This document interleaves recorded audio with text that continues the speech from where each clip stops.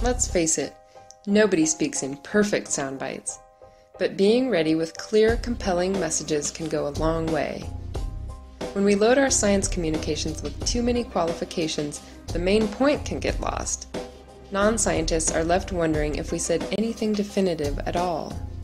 And part of the problem is that political opponents of climate solutions will use almost anything, even familiar scientific disclaimers like margin of error and degree of uncertainty, to make people think that scientists are unsure of their findings. So what should a scientist do? Here are 4 simple messaging guidelines. First, emphasize what is known, not all the unknowns.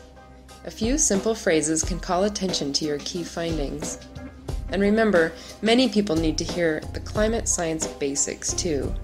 Basics that may seem obvious or simplistic to an expert.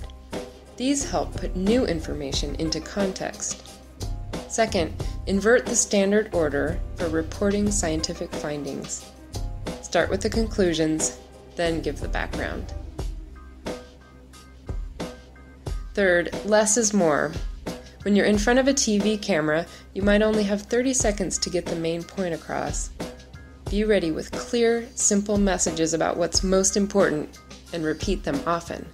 That's what will be quoted. Finally, speak in plain language, not scientific code. You'll lose your audience with insider jargon, technical terms, and acronyms. Here are those 4 tips again. Emphasize what is known. Invert the pyramid. What you say first matters. Less is more. Stick to a few key points and repeat, repeat, repeat. And speak in plain language, not code.